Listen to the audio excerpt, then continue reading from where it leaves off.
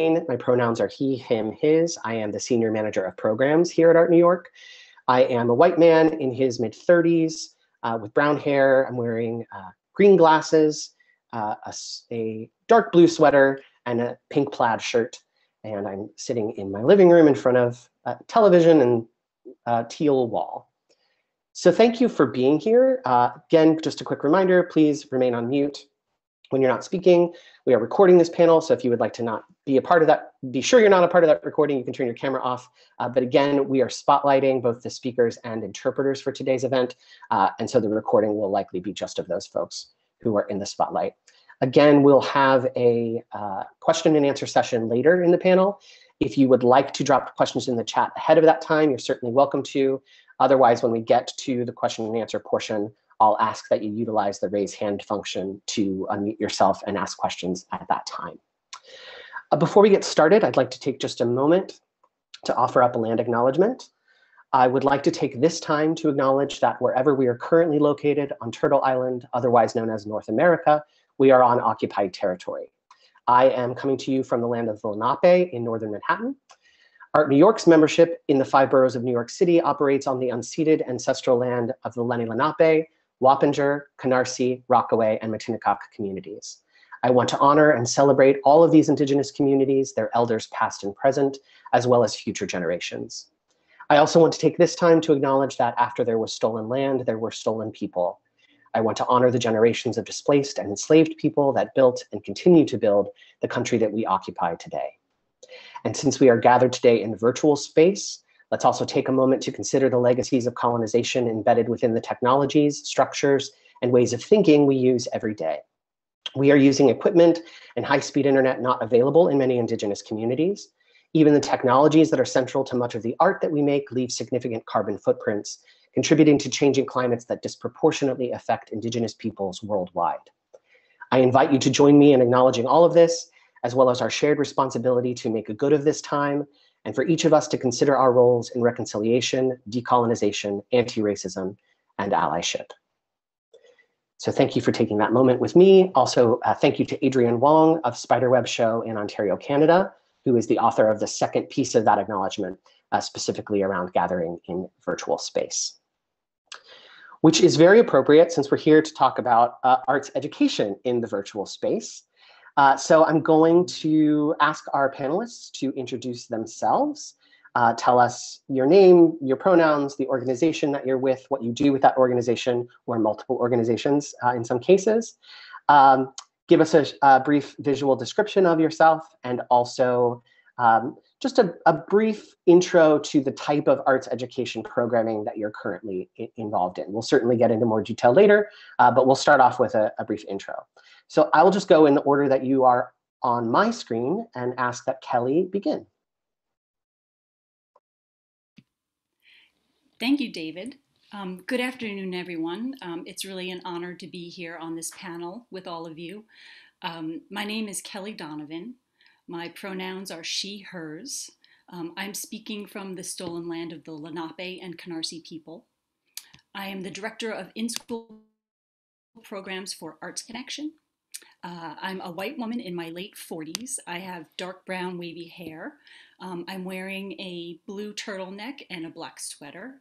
And I'm sitting in my dining room in front of a black bookshelf and an art piece that is a black and white line drawing. So to tell you a little bit about ArtsConnection, ArtsConnection brings programs in dance, theater, music, visual arts, and media arts to public schools in all 5 boroughs of New York City. This year, our programs are remote and online, with artists mostly teaching synchronously or live using Zoom and Google Meets. We're focusing on live synchronous sessions that highlight social emotional learning and the authentic conversations that happen between artists and students. To remain flexible and inclusive, our residencies sometimes include asynchronous or pre-recorded components. We have about 70 teaching artists working right now. Every lead teaching artist online works with an assistant artist who serves as not only an arts assistant, but also a technical assistant. I will say that unfortunately our workload did decrease this year by about a third. Usually ArtsConnection programs are in about 120 partner schools throughout the city. And so far this year, we're in 78 schools, which is actually a little bit higher than we originally anticipated. I can say personally that I began working at ArtsConnection as a dance teaching artist. And then I became a program manager and started working administratively. And my current role is to oversee the ArtsConnection programs of schools throughout the city. So I will pass it on to the next person. Thanks, Kelly. Let's pass it on to Alex next. Hi, everyone. My name is Alex Santiago-Jirau, he, him, and his, or él, if you're speaking Spanish. I am coming to you from the land of the Lenape in what is known now as Morristown, New Jersey, even though I'm the Director of Education at New York Theater Workshop in the East Village. In education at New York Theater Workshop, we work in school-based programming, and similarly to ArtsConnection, we have been delivering remote learning via Zoom or Google Meet with our roster of teaching artists at our partner schools. We work predominantly in the drama classroom at underserved schools in the city that have a commitment to arts education, but might not have all of the resources to provide the level of arts instruction, predominantly theater instruction that they desire with excellent teachers. So we work with schools and we work in community engagement with community partners across the city. And we also do after school programming and intergenerational programming. And then also in the profile of the work that we do in education, we work in general with adult audiences as well. So we have a host of virtual programming this year and master classes for adults, inclusive, of course, of our master classes for young performers as well. So this year has been a complete year of transition, taking some of the work that, of course, we did grounded in communities to sort of the virtual space as best as possible. And we started a number of programs as well to meet the need of students that were facing challenges as well as in schools in terms of sort of the creative process. So happy to talk about all of that programming when we get a chance. Oh, and I am a Puerto Rican man in my 40s. White complexion, and I am wearing a blue and white cardigan, and I am in my apartment, and you might see in the background some artwork, some books, my television, and if I move slightly, you might see my bicycle hanging from the wall. Thanks, Alex. Let's pass it next to Kim. Good afternoon, everyone. Thank you for having me. I'm really honored to be a part of this panel. I am Kim Grier-Martinez, and I come to you from the Sawanoy indigenous land of the Bronx. And I am a dance teaching artist with ArtsConnection. I am also the artistic director of the Rogers Dance Company. I am a Black female with Black silverish color hair. In my mid-50s, I am wearing brownish green colored top glasses, sitting in my living room in front of a mauve color background wall.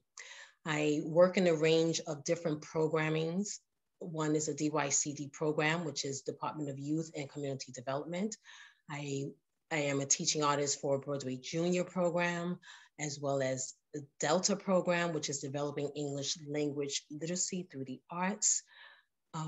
When we were working in schools, I was also a part of a Digital Delta program, which is a spinoff of the Delta, but working through a digital platform using dance art. I am, it's a number of things, wow. I'm also a teaching artist, teaching pod classes, right? The newest form thing that we all have discovered during this time. And a dance instructor now at the master's school through a dance intensive program. I don't think I left anything out. And yeah, I guess we'll talk a little bit more later. So thank you. Thanks, Kim. And last but not least, Paul. Good afternoon, everybody. It's so nice to be in virtual space with you and to see familiar faces and new faces. Thank you so much for having me today. I'm Paul Brewster McGinley. I use he, him pronoun series. I am the Director of Teaching and Learning for Roundabout Theatre Company, as well as the Managing Director of Trustee Sidekick Theatre Company. Zooming in to you from the stolen land of the Lenape people in Harlem, New York now. I'm a white man in my mid-30s. I have dark brown hair that's rapidly receding, short brown beard. I'm seated in front of a gray wall with a little bookcase and some knickknacks, a jade plant, and a painting of 45th Street Theater District that I miss so dearly.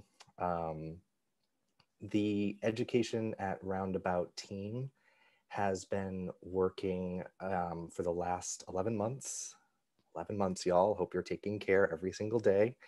To continue to use theater to promote social equity through 3 core program areas, that being our career training programming, community partnerships, and teaching and learning. Roundabout Theatre Company typically produces original works and revivals of plays and musicals across 5 stages in Midtown Manhattan. We've obviously been on pause like everybody else. Through our shutdown, the team has really been focusing on some core values of artistry, connection, community, and inclusivity to offer our remote and in some cases in-person learning engagement for our students, our teachers, our patrons across all of those program areas. I oversee our teaching and learning programming, which is long-standing partnerships with students and educators across the 5 boroughs of New York City. And we have the goal of deepening student learning, enhancing teacher practice, using theater as a vehicle towards that learning. We support students' social emotional learning and a positive school climate by leveraging our Roundabout productions, a theatrical teaching pedagogy, industry exposure, and experiential theater projects. So we've been doing a lot of remote residency work, live synchronous, as people have been describing, as well as continuing the work of our Roundabout Youth Ensemble and our professional development series with teachers, promoting connection among educators as everybody pivots and navigates. We are in the midst of launching some digital season offerings for Roundabout stakeholders and providing wraparound engagement for those. And we partnered with the Department of Education for a remote arts learning partnership series, which is essentially a series of 80 lesson plans and student-facing slideshows with supplemental videos that focus on 2 units of study for students to engage with asynchronously. And those are centering student participation and voice throughout that process, with students taking on the roles of theatrical artists. So thrilled to be with you all, and I'll pass it back to David. Thank you. So since we're talking about arts education, we're going to talk specifically about arts education in the virtual digital space. But before we dive into that, I want to talk a little bit and hear from any of the panelists about why arts education is important, particularly now. Why do you feel that arts education is an important component of work?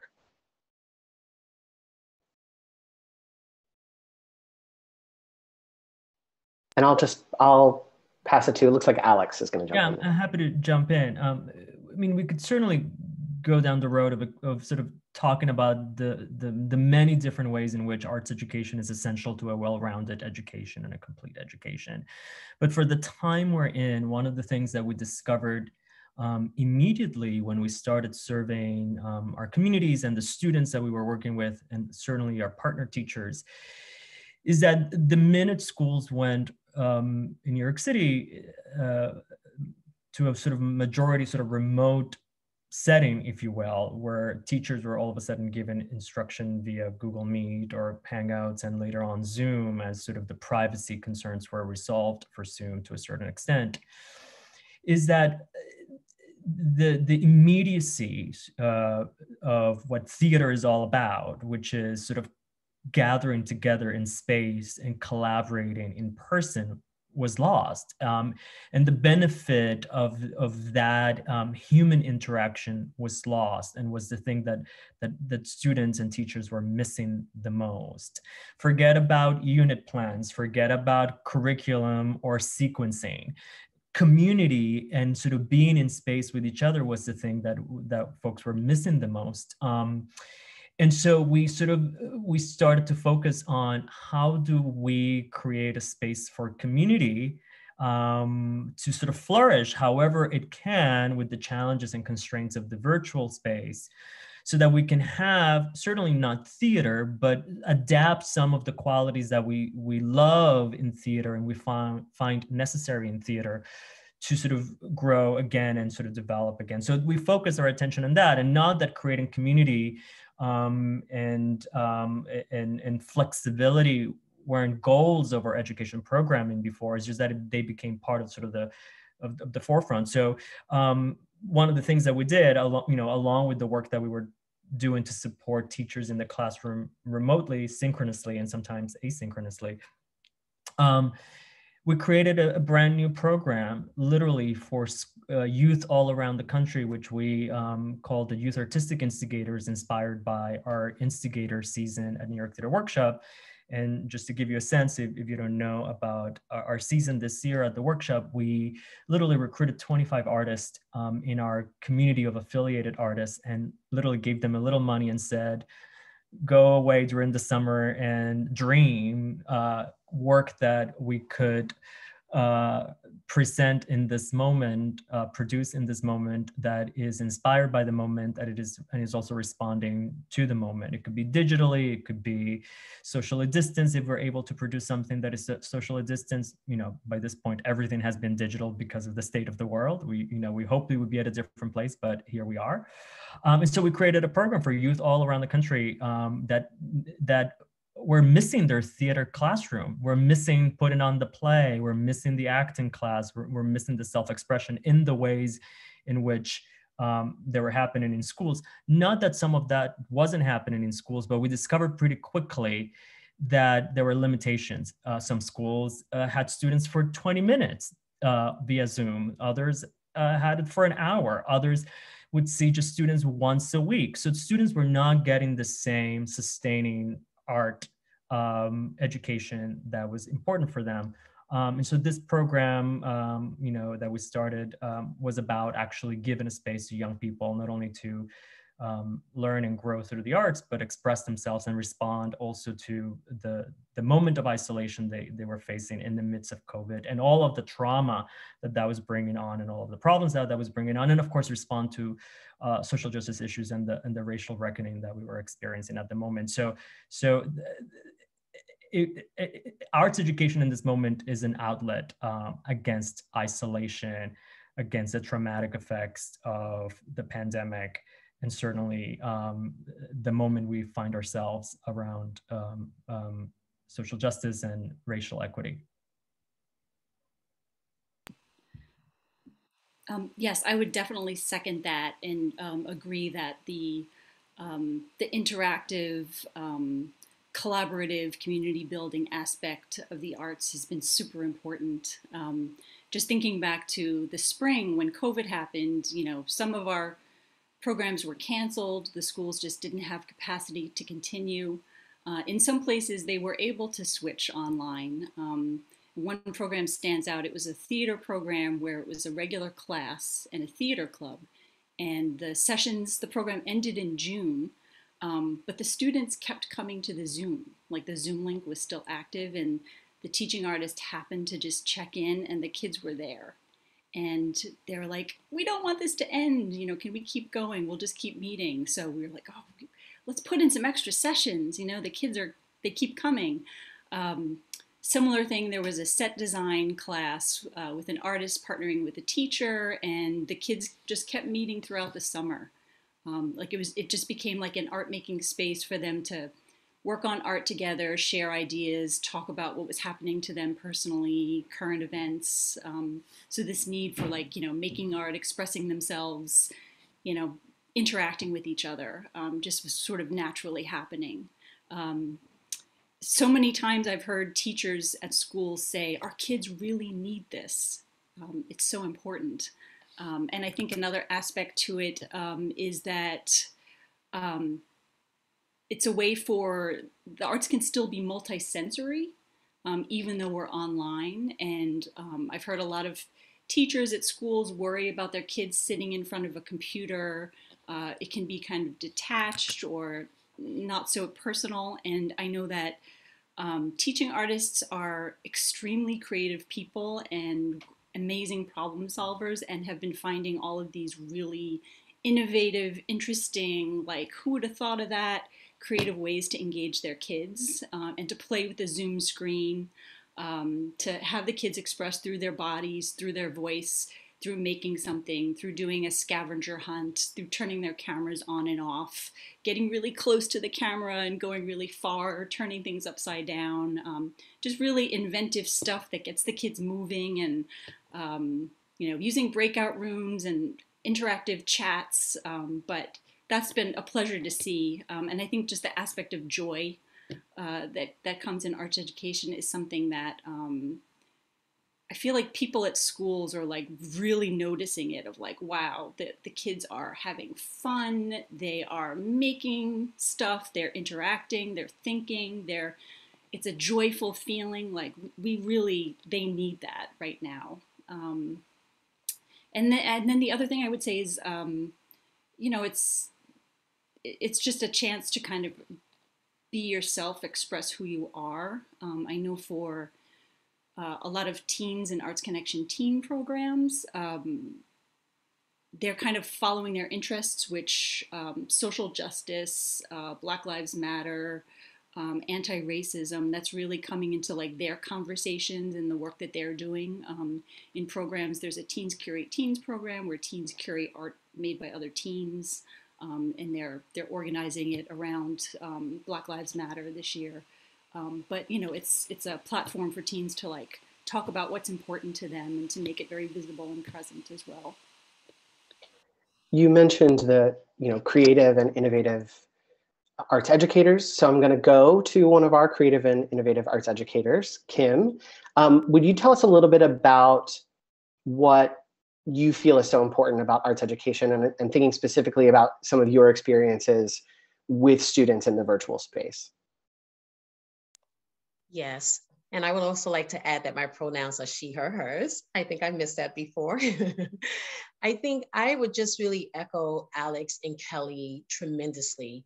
Kelly also spoke about some of the things that I know that has happened while I am in this virtual space with my young people. And it has been, I know what it is that I have done when I was in person with them, and I really tried to take that same energy, take the same concept, right? Because it's the same concept, and then we had to adapt it, because when we fell into this situation, it happened so quickly, right? Trying to just maneuver through all of what was put in front of us. But at the end of the day, I had to place myself second and really think about the young people that I was going to have to look at in these square boxes. And creating a socially just space so that each individual, each child can bring all of themselves to a space that is just now, for us, probably very new. For them, maybe not so, right? But in terms of having to do the work that we are now asking them to do, of course, is very new. I think arts education, we know that it helps to shape and develop the entire child. It gives them a voice that is, it gives it to them in a creative way. It helps to amplify their voice. And I think in this platform, it definitely allowed my young people to know that I am now really being seen and I'm being heard. The square boxes really helps all of that. And in lieu of that, the level of collaboration really changes. They're willing to be a part of and develop a community that is going to be a socially just community for all of them, for all of their peers, for the TAs also. And I've just tried to allow enough space in what it is that I am doing that my students are also informing me what it is that they need, right? Giving that to them. And if what I've designed for the day, if they decide that there's something else that they need to do, then we add that something else in, because it's their session, right? We're also teaching them how to be flexible in many different ways, flexible in our thinking, flexible in our being, flexible in just being able to physically express ourselves and just lend our entire bodies to what it is that is happening with arts baking. I think there's so much that has happened in a positive way. The communication process between the peers and the TAs. I think young people feel really safe to some extent in these square boxes. Most of the time when we're in dance, because I dance, and most of us do not think that is an easy art form, but we had to really adapt to whatever it is that you see. And I try to teach that way even before Zoom and Google Meets. Whatever you see is what it is going to be. So if I design and create something, and if I do a movement that's 5, 6, right? And if somebody else does, then that's exactly what it is. We take it, we use it, and we bounce off of all of that. Just letting young people know that their voices are being heard. What do they have to say, and what they are doing really matters. Bringing their authentic selves to the table and just working, helping them to just maneuver around all of that, I think. I'm sorry, I lost my thought a little bit. There was something else I wanted to say. It's And totally I just, fine. And like Kelly said, playing with different things and concepts. You know, I have a way of just, I get silly. I become silly. I like to laugh. I hope that at some point in our sessions, we're all laughing and cracking up just because. And I will let my students know, sometimes I feel vulnerable, and this is the reason why I'm feeling vulnerable. I'm not sure, maybe you're gonna help me through this process. Maybe what we're going to do is just going to allow me to just be able to be here with you in the best way that I can, bring in my best self. And all of my sessions start out with, I want to hear from you. How are you doing today? How are you feeling? Before I can even say 5, 6, 7, 8, let's get this lesson going, right? I need to give them that space and that time, because they want, again, to be heard. They want to know that they are a part of, not being just a part of, but also a part of dictating what is going to come next, right? And where they really fit in the equation of all of this. So I think we know arts education is important. We know it is. We know how it transforms not just us, but a young person, because a young person being given that opportunity to know that they're already a creative being, right? So now it's there for them to just take that and just move forward with it. Sometimes I think we feel like we're giving them something, but they come with something. We're just opening up that path so that they are in there to know, oh, this is who I am. And this is who I am during these times as well. So, yeah. Kim, I really love what you're talking about around flexibility. I think that's such a key component, and something I've heard from the rest of you as well, about how you had to be flexible with your goals. And Alex talked about, deepening the goal of community. That was a goal that was present, but it's become deeper. Paul, I wonder if is there anything happening at Roundabout where you've shifted any of the goals? Like when you had to move to virtual space, did the goals change at all for you? I think if the goals were significantly changing, we had to pause and say, are we equipped? Are we the right people to do that?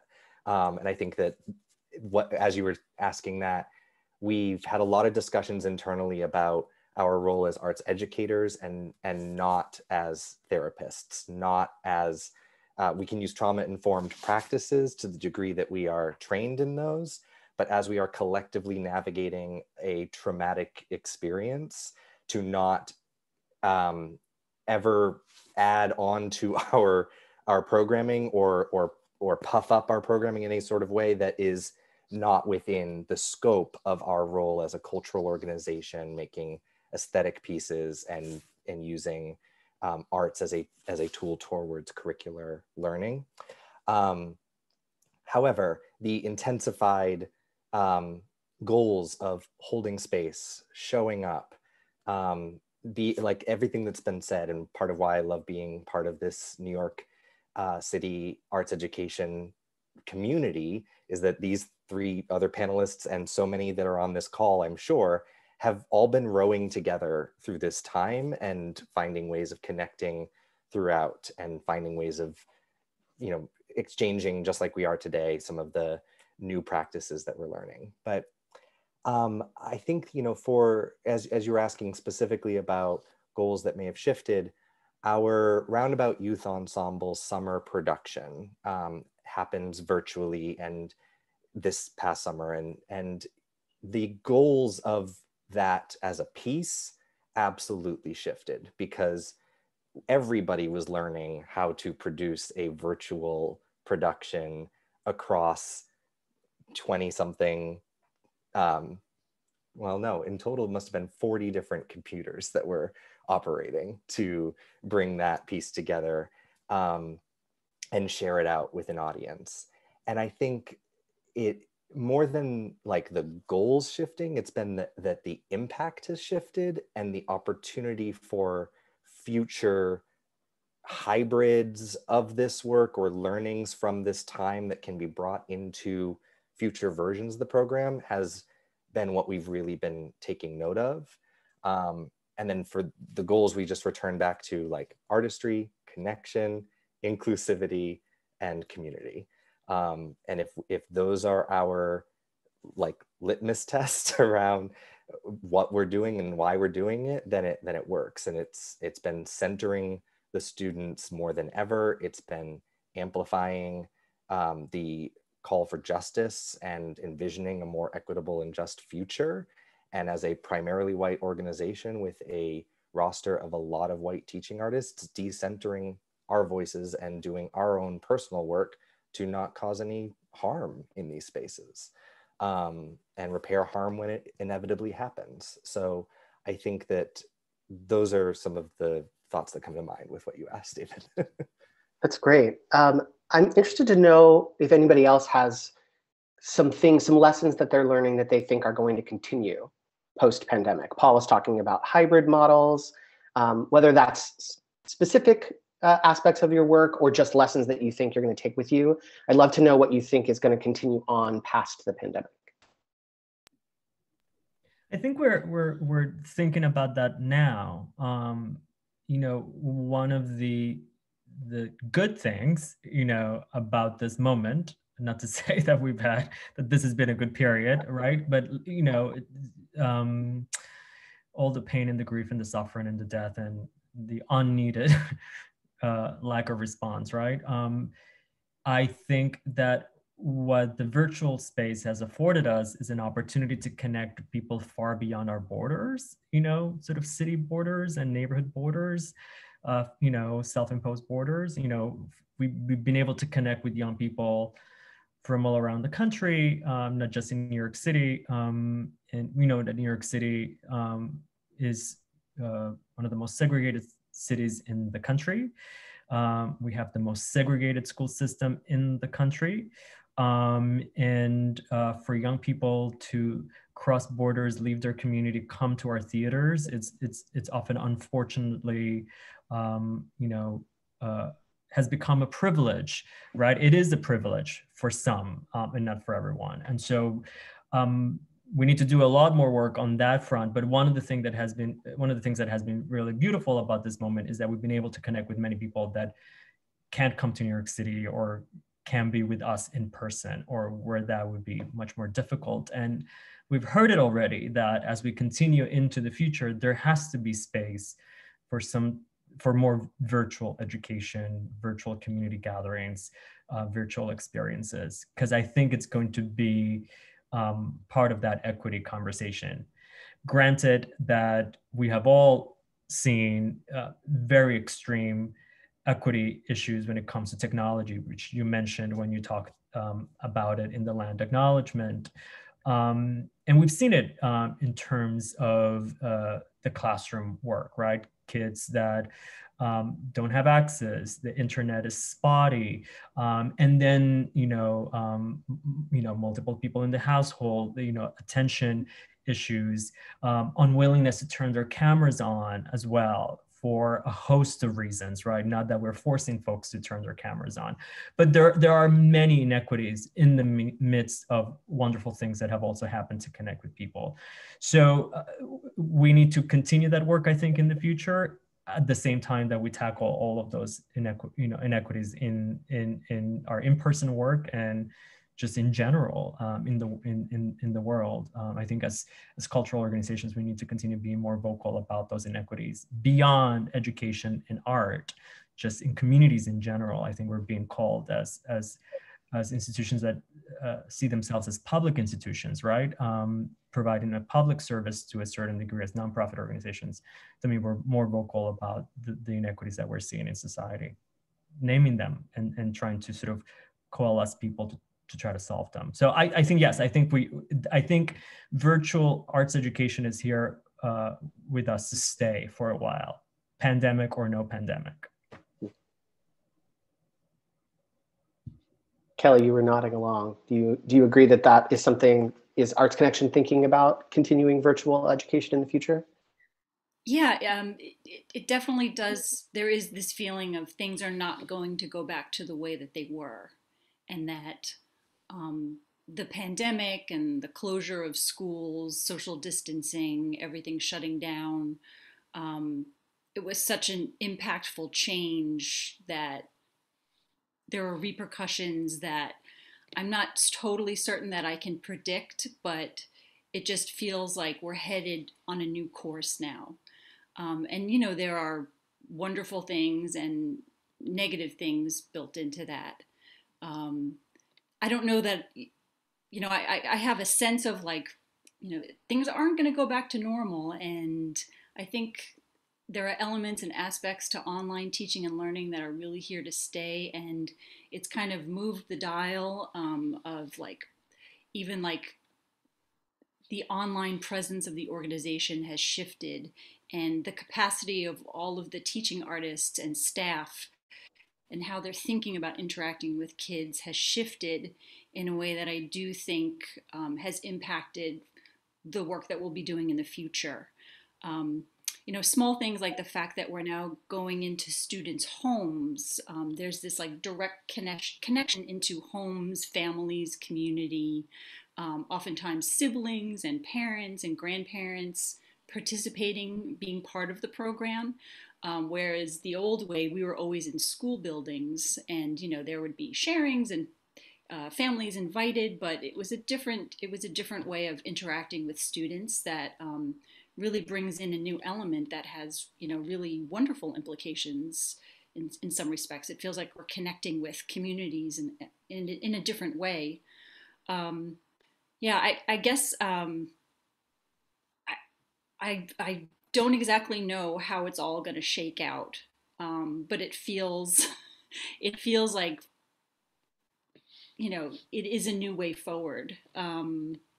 Thinking about teaching artistry and how that's a career, and people are really dedicated to it, but it's so fragile in a way as well.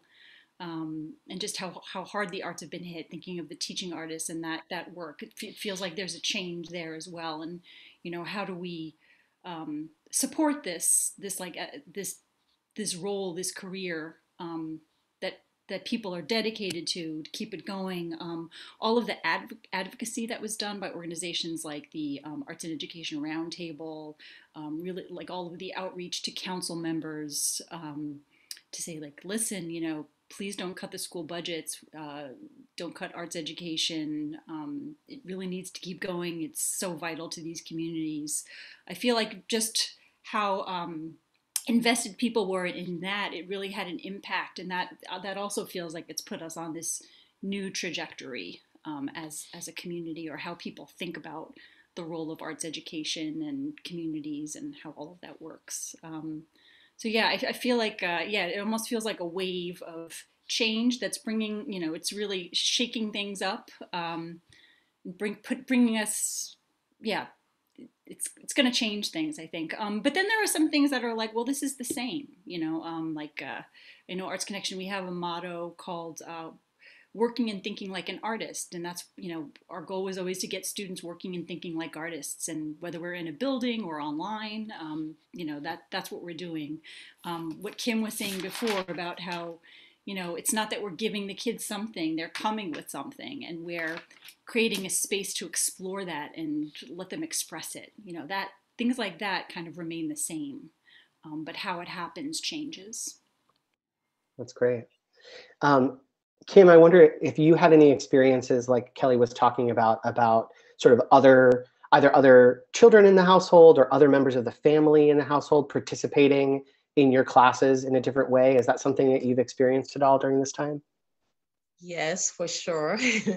I definitely wanted to chime off of that, of what Kelly has said. And just there's this creation of community in terms of working with the young people that you have in your workshops. There's another level of creating this community because we have now entered into their homes, just as they have entered into ours. We've entered into their homes, and there's so many different things that are going on, and helping them to understand the balance, helping them to understand that it is okay because this is what the world has now given to us. And how are we going to push through those barriers to accept that the person on the other side is not going to judge us, and we're not going to be judged. And to echo off of Alex, in terms of, as arts organizations and as artists, I think we're going to continue doing this work via Zoom. There's going to be a multi-layers of it when we go back to whatever becomes that new norm, and just really working on how are we going to push through the inequities of what it is that we've been living through for so many years, all of our lives. How are we going to continue to help our young people? And, quite frankly, they're helping us, right?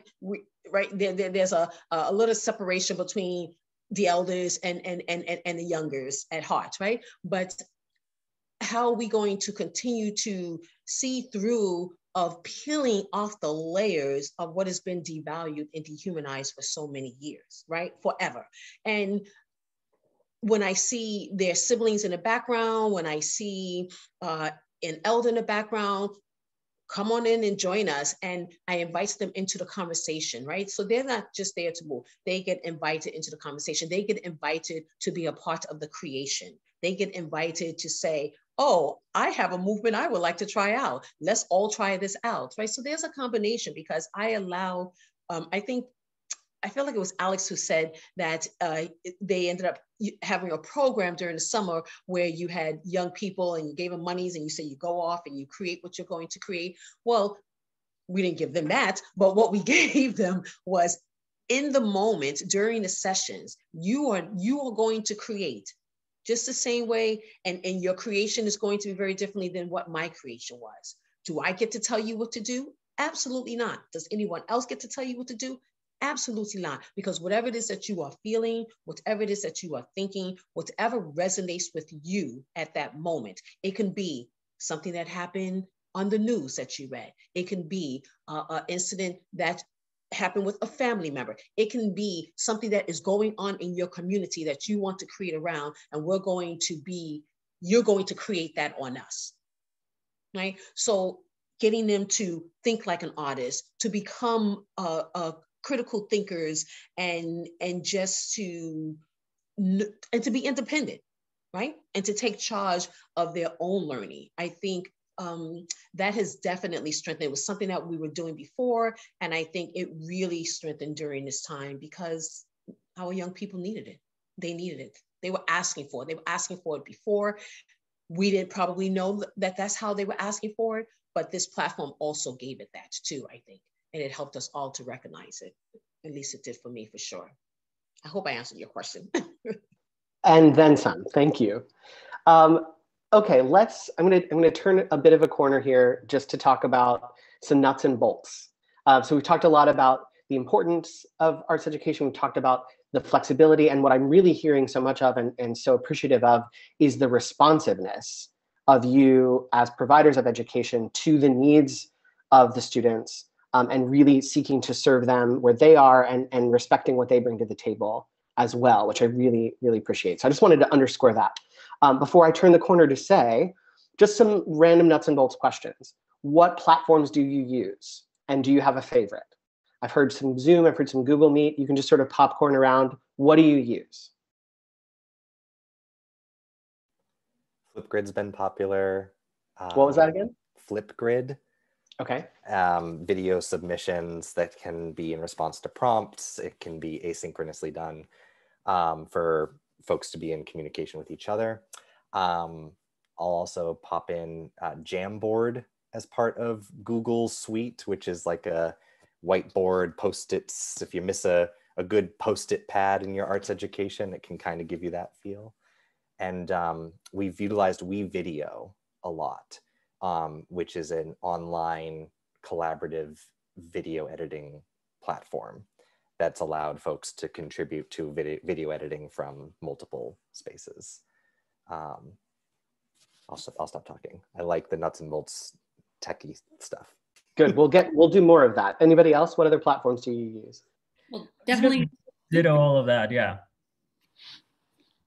Yeah, same. Zoom and Google Meets are big. I would add in Padlet. That's been a big one of, like sharing and making comments, or, like a place where things can be posted and people can respond and add to it.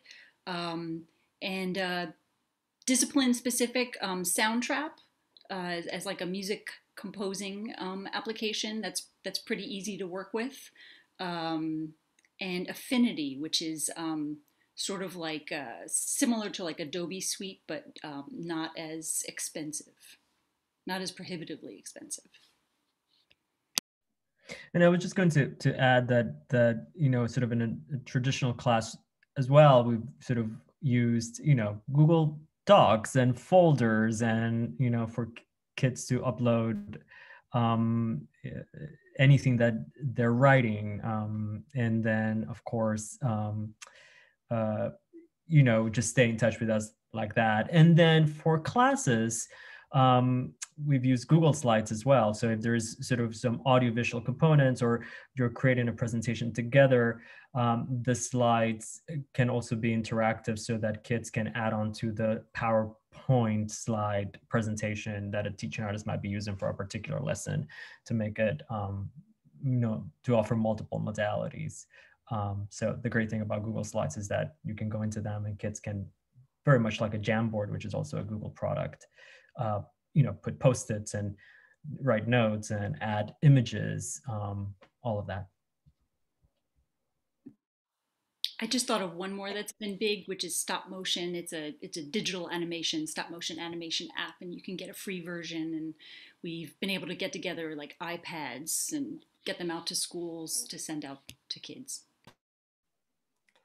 The lighting platform EOS has a free visualizer called Augmented that can allow for like virtual lighting cues to be created, which has been great for demos and also great for students to do their own lighting designs. Nice. I haven't used EOS, but but I'm liking that idea and concept. But of course, Zoom, the same, Google Meet, YouTube, creating video tutorials, Padlet, whiteboard on Zoom, Google Slides, Google Docs, yeah, Filmora for editing, and yeah, and Soundtrap, because I work with a group of young people that is using Soundtrap. So I am where they're creating music, we're using their music in our dance classes and for creating choreography as well. So yeah, a combination of it all too, I think. the one thing that I wanted to add that we haven't necessarily used it within sort of a lesson, but it's at the forefront of every young person's mind right now. And it's the usability of TikTok, for example. And so that kind of style has sort of seeped into our devising work, our theatrical work, sort of the short visual elements of it. So I think that has become part of the artistic vocabulary, along with Instagram. But TikTok and the memes, and it's off the moment, so it's part of the aesthetic conversation without a doubt. Paul, I feel like TikTok really spoke to you. Do you want to expand on that? I mean, everything's able to be a TikTok. We've had Ratatouille the musical on TikTok. So yes, I think that, like Alex was saying, it absolutely feeds into the now of it. I remember several years ago, using Boomerang as a way of teaching Tableau. Now TikTok has become such a way of integrating story structure, elements of spectacle and surprise. There's just so much theatricality in that platform that can be mined for so much good. And can I add to that? Yeah, please. And I think that's so interesting because, somehow I thought my students really were going to go for TikTok as well. And they love to speak about it. They love to talk about it, the fact that they look at it, and maybe they have even created some videos on their own, but never posted. But I really could not get them going into just using TikTok for our work. They kind of sort of push away a little bit, but they really like it, but they really have pushed away from it. So I think I thought that was really interesting. Considering TikTok is their thing. Do you think that? I agree. Yeah, I was just going to say that it's a sort of like a personal thing. It's like a personal connection for them, and so we haven't asked them to do a TikTok as part of the classroom, but gather their ideas from their experiences within that platform to sort of bring into the work that we're creating together, rather than diverting their attention towards that, because they feel like there's this division between the personal and sort of the communal as part of the class. Sorry for interrupting, David, but I just wanted to. You answered exactly what I was going to ask. So go ahead, Paul. It just has to come from the group. Otherwise, it's an assignment, and then it's work, and then we've stolen the joy of the platform. Paul, do you want to? You mentioned really loving the sort of tech aspect of things. Do you have any other thoughts you want to share about successes or challenges related to tech? Sure. I think the Google Slides and Google Documents as the core of this large project we've just completed, this remote arts learning partnership, which I'll be sure to put a link in the chat because it's free curriculum that's available. Just technological challenges around sharing permissions and access for different domains, getting to the nitty-gritty of the back end of G Suite and what types of G Suite accounts can access different classrooms that are on Google. There's just a lot of nuance in permissions and in linking and embedding files so that they can be used. And then on our side too, wanting to track analytics. There's been challenges around understanding what the views are. I'm seeing a chat come into the platform here, streaming platforms or services that we've used, streaming a Zoom meeting into a YouTube and vice versa. Yes, not always to the best of success. It takes a lot of rehearsal that we've had to do. But Zoom connecting to YouTube Studio is what we typically are doing.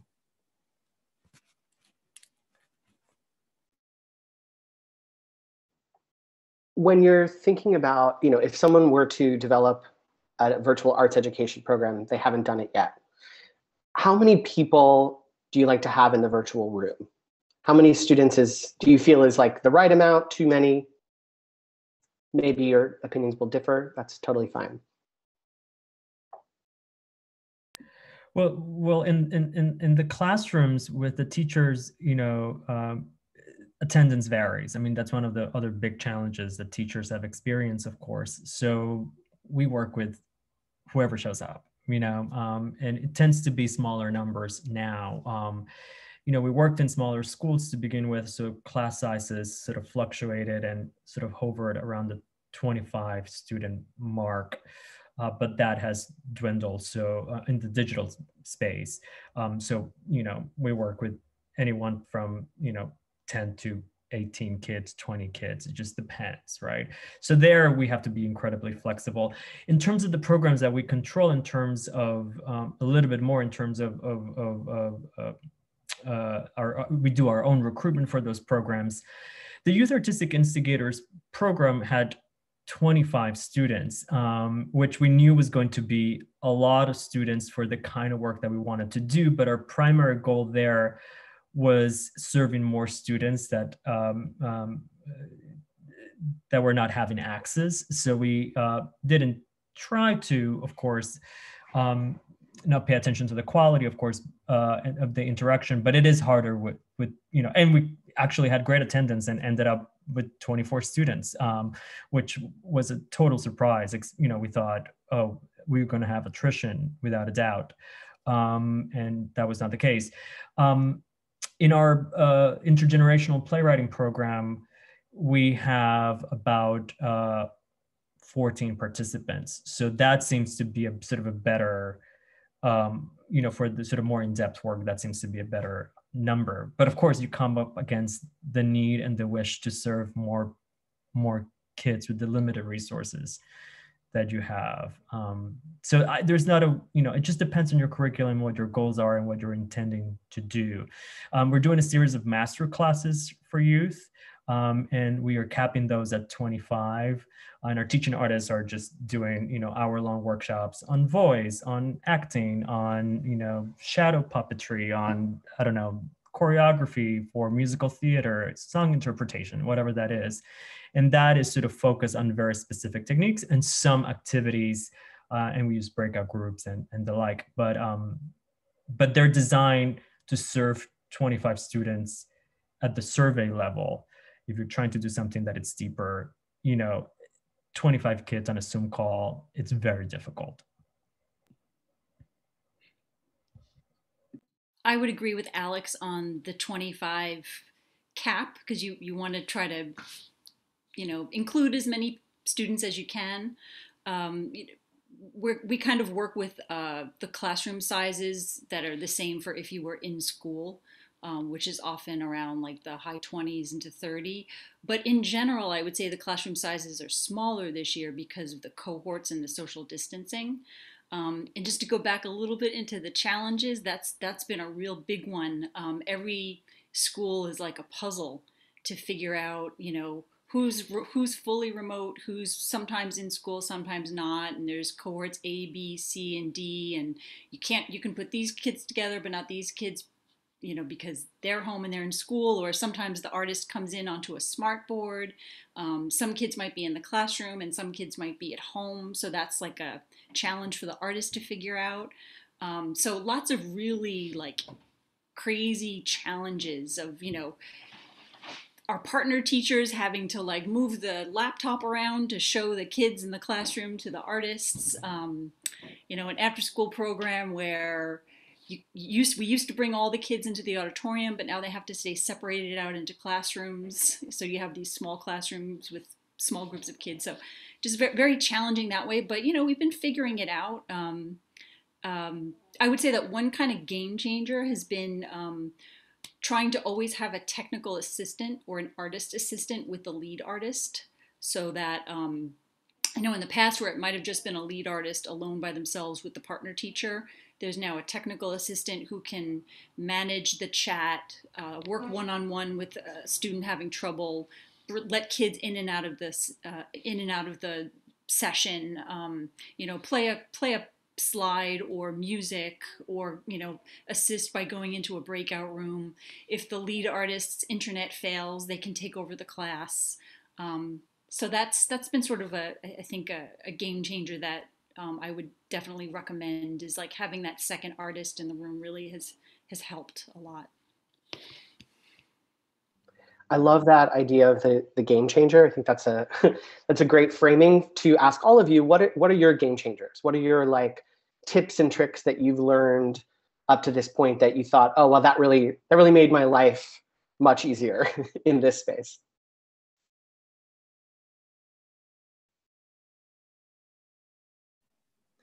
I think I'll add. Oh, go ahead, Kim. Oh, okay. I'll just say quickly that you know, with all of the bells, whistles, and tools and everything, the game changer is to, you know, focus on the human connection and to teach from within your own or my own technical proficiencies and to expect it to go gloriously wrong so that it can, you know, change the next time. So I think that that was a game changer for a lot of our artists who like to transform a classroom into a theatrical space. The tools in which to do that in a virtual setting are so numerous. And, you know, I think by now we may have all had that moment of the window just leaves the screen and you don't know where it went. But suddenly I thought I was teaching you and I have no idea if I'm just now alone in my bedroom again.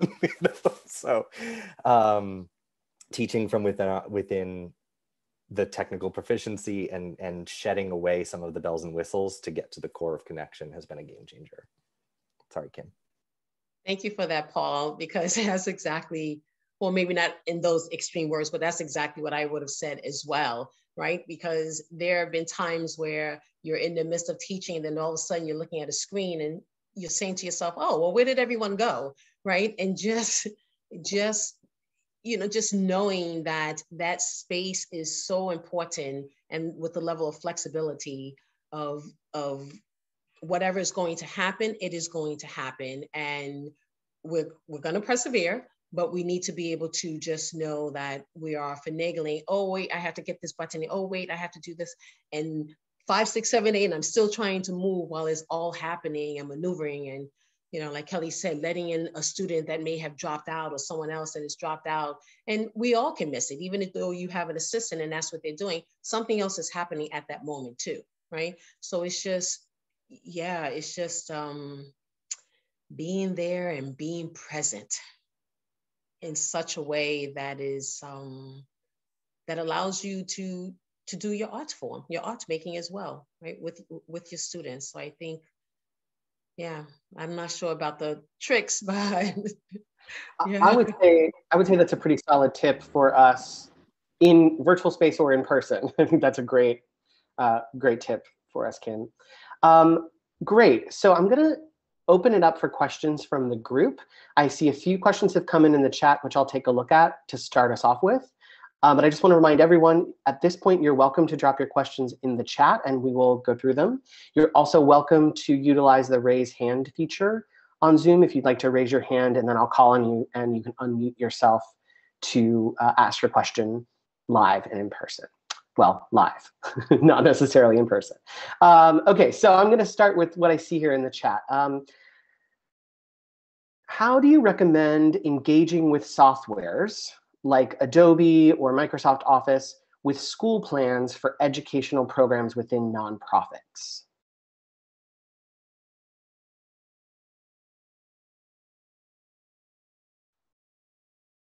Well, I can speak to that. Was just dealing with a situation where students are doing digital animation and the artist really wanted them to work in After Effects, which is part of Creative Cloud, and to get some training in Photoshop. We did look into like setting up an educational account, but we just didn't have the numbers. Like we didn't have the number, you know, like it seemed like those were set up for a specific school building. And I know when ArtsConnection has worked with Adobe, it's usually been in a computer lab that a school already has set up. So in that particular situation where it was a small program, we couldn't make the Creative Cloud licensing work. We just couldn't find the right setup for it. So we wound up going with Affinity, which was a little bit more flexible and had a lot of the same features So that's like a very recent, like how we figured out something. But it seems like the Adobe licensing, if you had like a substantial group of programs, you could maybe get that to work. Yeah, I would say that we've been primarily using Google, and schools have been primarily using sort of Google Docs, just because it's an opportunity, of course, as well to sort of do interactive and collaborative work on a single document, for example. And in terms of sort of designing stuff, for sort of graphic design, for example, or anything like that, then web-based application like Canva, it's really useful, rather than sort of, multiple licenses of something that it's really expensive. That's great. In the chat, Abby says, one of our challenges is finding a moment to side coach without derailing the full group. In person, you can use a whisper next to someone or pull someone aside. But outside of a breakout room, we're finding this type of one-to-one support much harder. Would love any creative solutions you've found for this. I know that Kim, did you want to go? Let's start with, I see lots of people. So let's go Kelly, Kim, then Paul, all on this subject. Yeah. I'm thinking of things that I have seen or heard about artists doing. One of them is having a side conversation, and sometimes it might be like an assistant or another adult in the room while the lead artist is teaching, maybe having a side conversation with a student in the chat, or possibly over a text or phone if that's possible.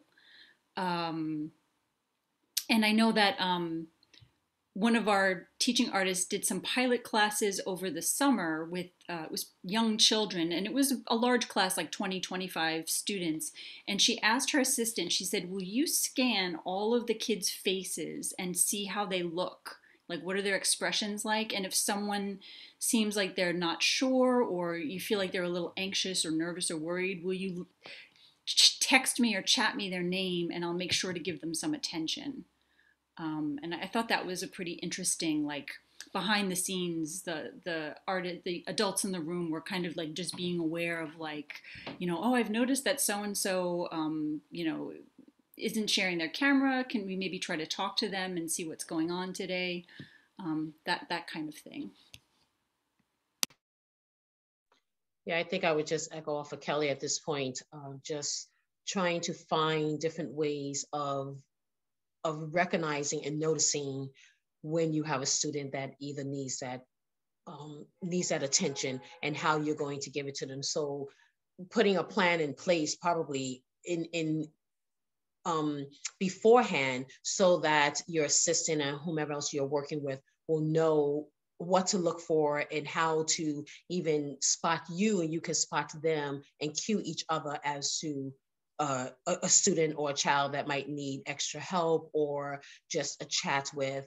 Of course, a breakout room, I've had success in that, in realizing that a student is hesitant to participate, and say to them, do you want to join me? Yes. And then right away we just go, and just trying to be on top of it, to move faster than usual to some extent. And sometimes it works, and sometimes it does what it does, but just finding different ways, I think. I don't think any way is the best way, just finding different ways, multiple ways.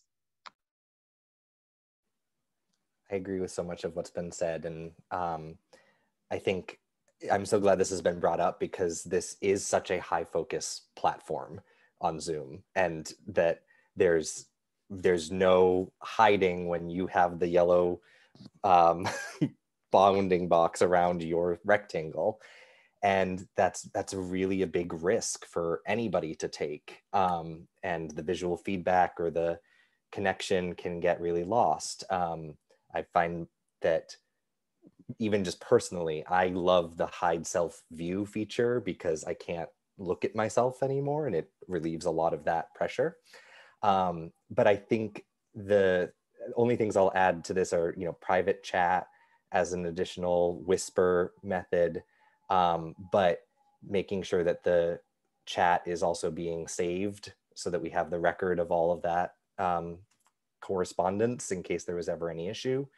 And the idea of office hours or like built into the plan, the idea for side coaching or one-on-one being available, which means more facilitators sometimes, smaller breakout rooms, and asynchronous submission or sharing with more formative assessment in that other space. I'm thinking Flipgrid in particular, can be a bit more of a back and forth that isn't within the time of a workshop, but is over the course of a project.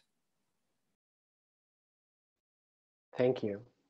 Also from the chat, I think we as artists, teachers, and organizations are eager to continue our virtual work even when most in-person opportunities resume. Do you think our schools, students, and community organizations in New York City and around the world are as well? So we want to keep doing it. Do you think they want us to? I hope so. I think that this speaks to what I was sort of talking about before, that I think we are at this moment where we're really considering what the future is going to be and trying to prepare for the future. The one thing I would say is that we were completely unprepared for it. Just to keep it real, you know, organizations have different budgets, but I could assure that most of us didn't have a line for technology, for virtual arts education, for creating content. Just did not exist. We were ill prepared. And in fact, I don't think foundations were encouraging arts education departments to do, you know, any kind of fundraising or supporting what it is, frankly, to create quality content as well, and all sort of the technical tools and all the professional development. Quite an expensive proposition, right? To do it at scale and to do it in depth. And so I hope that we will continue to do it for the equity reasons that I was sort of talking about before, but there needs to be, in all honesty, advocacy, and I think foundations are listening, right? In the philanthropic community for some flexibility and some support to grow resources, technical resources for arts education organizations and cultural organizations to do this work equitably. And of course, we already know that that needs to happen in schools when it comes to technology as well. So yes, and you know, there has to be some resources supporting that for institutions and without a doubt for schools. Thanks, Alex. I see Jessica has a hand raised. Jessica, if you would like to unmute yourself and ask your question. Hi, yeah, thank you. Thanks, panelists. Something that Kim was talking about inspired a question in me. I'm currently teaching at the BFA level, and there's been a lot of talk about how there's a sense of safety that can happen when the students are in their own spaces. But something that I have found too is there's a safety that can happen within the studio. And I'm encountering, trying to figure out how to create a sense of safety and vulnerability for students that are really sharing a lot, exploring and maybe sharing vulnerable feelings in the context of, I'm teaching viewpoints and movement right now, and this comes up. And I have found that in a way, even though their room is very safe, there's a kind of, I don't like to leave, I worry sometimes that they're left hanging a little bit. And I've learned that my way of providing safety and holding space is quite nonverbal, and is sort of a way that we can all be in presence and breathe together and just and show active listening. And so I would just be really curious to hear anyone's experiences with that, and how to navigate that space that we're in. I have a couple of ideas, and I'm sure they're doing some of this already in terms of sort of group agreements. But in my own work, there are two important things that we do, which of course are always part of any sort of teaching artist, sort of toolkit, which is rituals, beginning rituals and closing rituals. And those have always been important, but in person, sometimes students, don't like to keep up with them until they sort of warm up with them. When this is working with young people, younger people. But in this virtual space, rituals at the beginning and at the end that are sort of facilitated not just by the instructor, but by everyone, have been very centering. Meditation and breathing exercises more so than ever before for focusing. And then something that I do in my work, outside of the context of New York Theater Workshop, but in general, when in sort of some of my applied theater work, which is pretty emotional. And by the way, I forgot to mention that I'm also a college professor. I teach in the program in educational theater at NYU, and also teach at Tisch at NYU undergraduate. So I experience all of this in the studio setting as well. One of the things that I talk about in facilitated work that is highly personal is that I always ask students to really sort of reflect on the stories that they share and why they share them in a space. And I always encourage folks to share scars, not wounds, into the space, right? So to share stories that and of course, they're welcome to share whatever they want to share, but certainly that they reflect on why is it that they're sharing something, and hopefully that they're sharing something because they've done some amount of processing, and encourage them not to share something that it's too open, that it's too immediate, because we might not have the time to literally process that in the class, and we don't want to leave them hanging. If throughout the course of the class they sort of feel like they're processing stuff more, that then they're welcome to share the work. And then, of course, to take what they learn, but of course, confidentiality is at the core of anything that we do when it comes to personal work or work that it's inspired by the personal. Of course, this is less applicable in a K through 12 context, right? Because we are reporters, and if there's a kid that is presenting sort of suicidal behavior or suicidal thoughts, those private messages, those taken asides, those communications are central in the moment and beyond that moment. I would argue the same thing happens with you're working with BFA students and adults, but certainly they have the capacity to be more reflective about the things that they're sharing and why they're sharing them. And then, of course, to maintain confidentiality. I'm sure you're doing all of this, but just a couple of thoughts that came to mind. Anybody else have thoughts on that question? Just add briefly that I have learned a lot about my own practice through this time, and how much, I think, Jessica, what you said about nonverbal communication, a look of connection with a student or a participant in a space can be so affirming and is so hard in this. So I think I'd just say, like, technology as a tool moving forward is something I'm really excited about, but technology as a space, only in certain contexts. And I'm excited to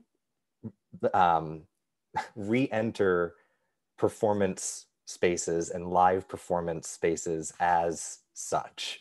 And like, I dream of that day that we will safely all take a collective breath standing in a circle.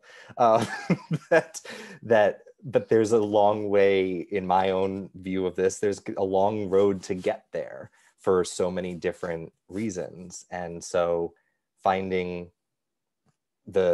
think we found the ways of triaging. And Alex, I so appreciated that you were talking about how ill-equipped, transparently, like how ill-equipped some of us were with this, and how we've all had to pivot. And to Kim, hear the ways in which you've engaged students, it's magic. It's continued magic that's happening in these spaces, but it doesn't have to be our default, and we don't have to be excited about it. And I am so excited about that collective ephemeral experience that can come back. And the idea of third space, or like an after school space where students are trying on new identities, where they're not going to necessarily be overheard by somebody else, where they aren't in their school setting, but can, a lot of our after school programs provided that sort of space for trying on new ways of engaging and creating social identities in different spaces. And I'm so excited for that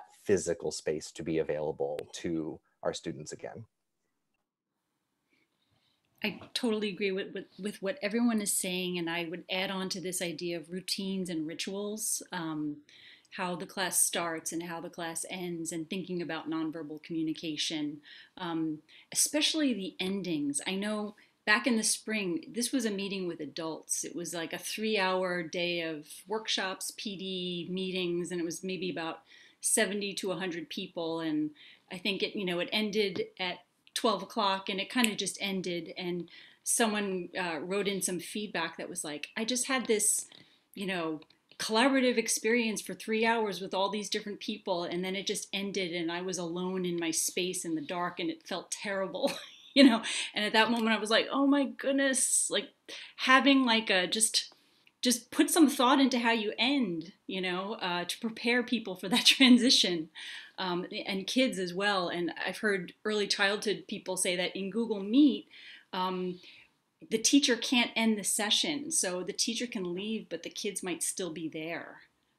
So definitely like the choreography of how that happens, like having like a physical moment or gesture that signifies that we're ending, and now you can move on and make the transition to the next thing. But those have been, important to think about. That's great, thank you. We have one more question I want to get to in the chat really briefly before we wrap up. And that is, does anyone have any ideas, tips, or tricks about when the teacher may be digital, virtual, but the students may be a combination of virtual and in the classroom?